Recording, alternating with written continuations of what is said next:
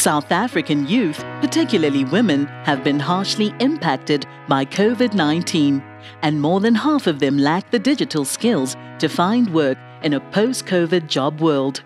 Gaining vocational skills is important, but young people also need support to become digitally literate and find the motivation for successful job seeking. The automotive sector is a significant contributor to the South African economy and is playing a crucial role in its recovery, while TVET colleges can provide the vocational training needed to access jobs in this sector.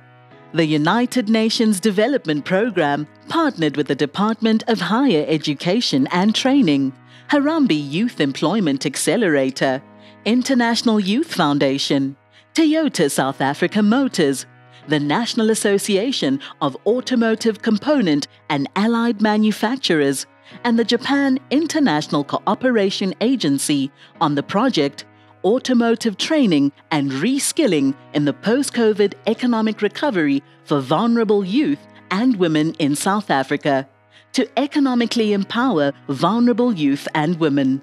Funded by the Japanese government, this initiative forms part of several UNDP programs aimed at promoting inclusive growth, tackling youth unemployment, and advancing gender equality. What excites me in this project is exactly the partnership. To achieve an effective transformative change, it is important to deliver initiatives for the public and private sector and social partners to work as a collective to achieve mutually beneficial outcomes. This project aimed to increase the economic empowerment of vulnerable women and youth through provision of skills relevant to the automotive industry, strengthen the capacity of TVET colleges to align with the post-COVID-19 economy and labour market needs, including flexible and digital learning mechanisms, and strengthen the connection between graduates, TVET colleges and the private sector, particularly with automotive companies. With the right skill, the transformation of TVET colleges and training of trainers, South Africa can mainstream and meaningfully address the triple development challenges of poverty, inequality, and joblessness. Youth development is key to addressing these challenges, honing their skills and unlocking their untapped talent, not only to promote inclusive growth, but to sustain economic transformation and human transformation in the society. To align with industry needs and ensure relevance in our programmatic offer, we conducted a needs assessment to inform project activities. We discovered that our selected 3 partner TVET colleges, Coastal KZN TVET College in KwaZulu-Natal, Northlink College in the Western Cape, and Tshwane South TVET College in Gauteng, needed modernized workshop equipment, ICT infrastructure for teaching and learning, skills development and support for lecturers to enable them to teach remotely. The single biggest challenge we have in our country in order to address youth unemployment is to grow the college sector faster than the university sector. We are not going to address youth unemployment unless we expand the TVET college sector to be 4 times bigger than the university sector.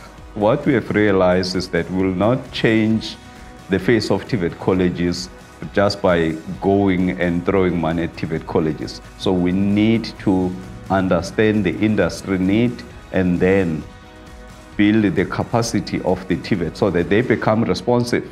In support of this initiative and aligned to Toyota South Africa Motors' youth empowerment programs, Toyota South Africa Motors signed an MOU with UNDP, which culminated in the official opening of the Toyota Manufacturing Academy at the Swinton Campus of the Coastal KZN TVET College. I believe that Toyota Manufacturing Academy, with the joint support of Government of Japan and UNDP, will create a brighter future for many young South Africans. We have the capability. We just need the opportunity. And this academy is going to help provide that opportunity. This support benefited the Coastal KZN TVET College broadly and the Toyota Manufacturing Academy specifically, through the provision of mechanical, electrical, electronic workshop and ICT equipment to support 24 young people, while Tshwane South TVET College received automotive components for training. Our selected TVET colleges received interactive whiteboards, computers, projectors, printers, and other peripherals. And we provided digital soft skills training content to support TVET College students' entry into the world of work. Through our partnership with Harambee Youth Employment Accelerator, we sourced over 64 manufacturing operators with an engineering background through the SA Youth Platform and provided them with Mercita-accredited technical courses and work readiness interventions. The training also provided candidates with gender equality and social inclusion workshops, stipends, and ICT tools like devices and data.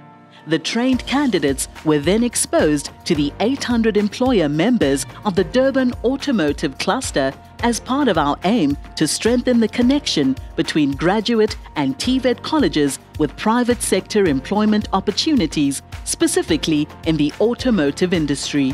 In our new world where both physical and virtual engagements are possible, 24 lecturers were trained in blended teaching and learning techniques to align with the post-COVID economy and labour market needs.